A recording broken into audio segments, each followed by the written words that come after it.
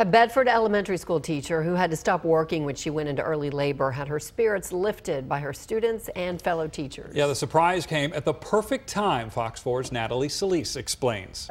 We try to spend as much time up there as we can. Heather and Adam Thomas on their way to spend Christmas Eve at Cook's Children's NICU to be with their daughter Collins, born September 28th, along with her twin sister Lennox at just 24 weeks and 5 days. After 15 days of life, our Lennox went home to be with the Lord, but Collins is still with us, and she's fighting every single day. Heather spending every day with her preemie. I would say the best way to describe it is a roller coaster. There are days that are absolutely incredible. There are days that are excruciatingly hard.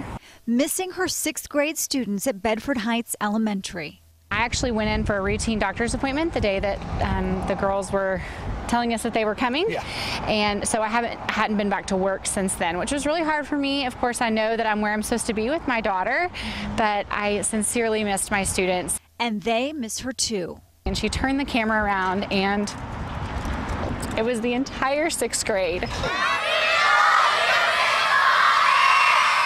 Surprising her via FaceTime with a heartfelt message. I was a bucket of tears, to say the least. And instead of exchanging gifts, students decided to do a toy drive, donating the gifts to Cook's Children's Hospital in memory of Lennox and in honor of Collins. An unexpected show of support for a beloved teacher and her family. It was really heartwarming. It's nice to see students that love their teachers enough to do something like that.